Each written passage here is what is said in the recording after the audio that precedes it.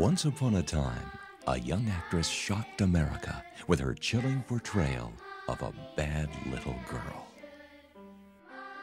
And now, that actress triumphantly returns to terror as the baddest mother of them all.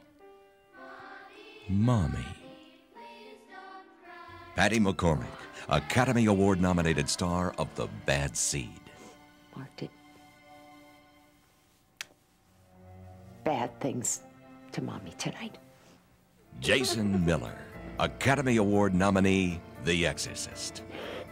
You know what I wonder? If you know the kind of game you're playing and who you're playing it with. Brinke Stevens, America's favorite scream queen, as you've never seen her before. Are you all right, Jess? Majel Barrett, adored by millions of Star Trek fans. I have nothing more to say to you, Mrs. Sterling. Michael Cornelison, star of Stephen King's Woman in the Room. What in the hell is wrong with you? Never beat me at night. Has everybody gone crazy on this thing? I think that's quite enough. Good afternoon. And the legendary creator of Mike Hammer, Mickey Spillane.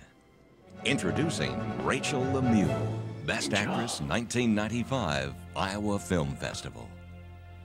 I wanted to chase him away.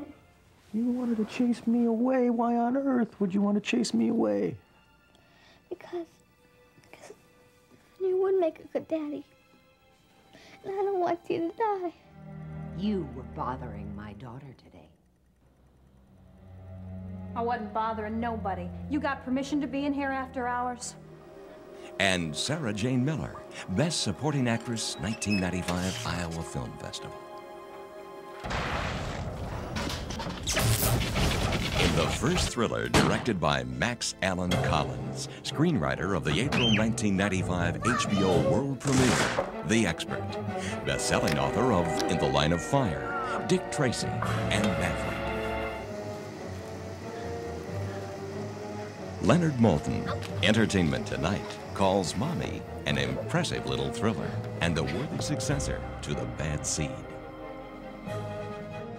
John Lutz, author of Single White Female, says Mommy is taut, suspenseful, and laced with Hitchcockian humor.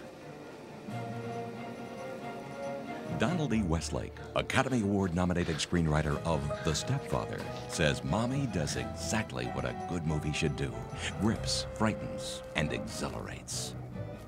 Mommy knows best.